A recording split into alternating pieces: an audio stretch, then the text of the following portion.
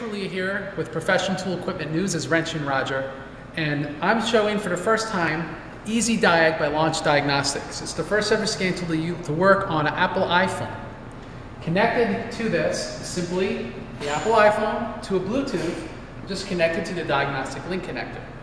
Now, usually you're buying a scan tool and the software only works with that scan tool's interface, and it changes 5 years later and you have a big useless scan tool.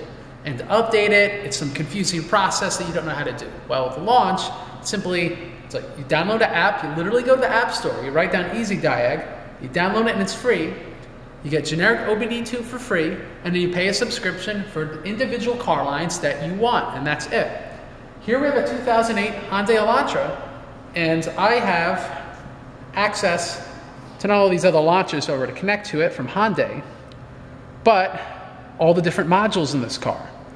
PCM, obviously, transmission computer, SRS, BCM, here anti-lock brakes.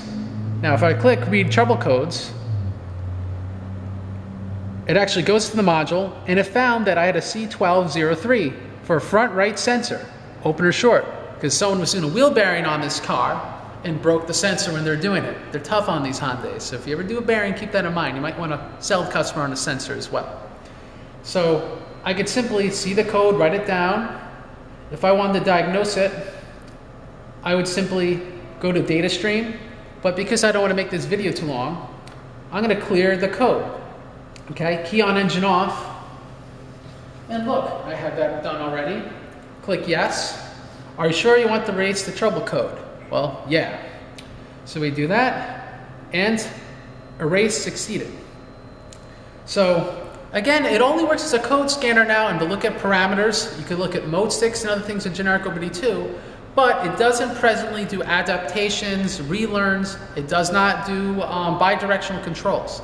So this tool, for a cheap price, is a very good code scanner, so you can reference tools and run some tests, but without doing bidirectional controls. And the reason I bring that up is something that the tool is actually capable of doing, but the software doesn't yet support it. This is really the future of diagnostics, because eventually we're not all going to be buying different scan tools.